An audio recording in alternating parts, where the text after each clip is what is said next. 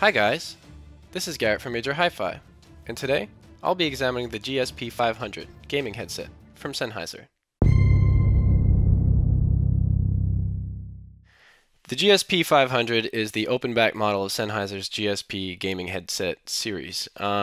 They are very adjustable. Not only can you extend the sides down in like a classic headphone fashion, but you could also change the stiffness of the headband with two little sliding parts they have on top. Once you find your customized fit, they're actually pretty comfortable. They're a little clampy, but I wore them for a while and that pressure seemed to go away after a bit.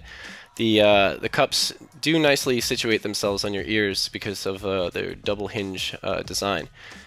There's a volume knob on the right side, and it's very satisfying to use. I love this feature with my DualShock 4 controller, my PS4, because I could change the volume on the fly instead of having to hold down the PS button and go to the menu and change it from there. I'm all around very okay with the volume knob. Sennheiser is a superpower in the realm of headphones, but it helps to remember that they are actually a respected manufacturer of microphones as well.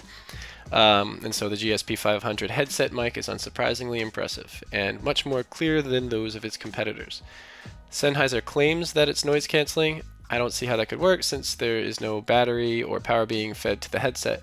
As far as I can tell, it's not noise cancelling, it's just a specialized pickup pattern that emphasizes speech and blocks outside sound. The signal sounds great to me, and so I have no complaints either way. Another cool thing about the GSP 500 headset mic is that if you lift the boom arm to a vertical position, it mutes all sound coming in. If you're playing on a PC, there is a cable that you can connect to the headset because the GSP 500 offers a removable cable, but the optional cable will allow you to connect to your headphone and microphone jack separately. It kind of splits into a Y at the end. With the GSP 500, you will be the best sounding person in your Discord, and everyone will be very impressed by your crystal clear sound. In all honesty though, I think these would be a great fit for anyone who streams or records themselves playing. Definitely one of the best mics a gaming headset could offer. Gaming headphones don't typically sound this good.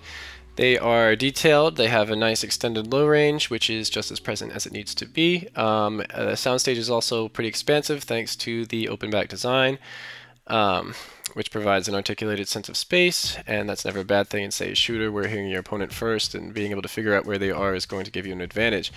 You aren't going to throw these on and be OP out of nowhere, but you will certainly be more aware of your surroundings than somebody with a $20 pair of earbuds that they got from the corner store. Playing advantage wouldn't be the only reason a gamer might seek open back cans. It could just be listening preference. When I was using them to play Bloodborne PvE, the spacious soundstage granted a greater sense of immersion than I was prepared for. It was the first time I actually recognized the horror aspect to that game, which inspired me to try them out with something scarier. I ended up playing PT, the Silent Hills demo. It was sufficiently horrific. If you're into being scared, the imaging on the GSP 500 is going to give you the pain you want. The only people that the GSP 500 might not be for are those who will be gaming in very close quarters with someone else. Maybe you have a roommate in a cramped dorm room, or you're in a cubicle next to somebody else and you don't want them to know you're playing Overwatch instead of responding to mundane emails. Or you could be using Starbucks free Wi-Fi because you haven't paid your internet bill and you don't want to bother the people next to you.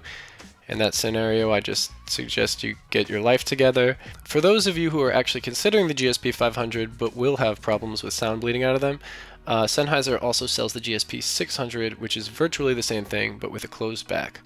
The 500 sells for $229.95, which is more than reasonable for a headset of its caliber. They're perfect for any PC or PS4 gamer.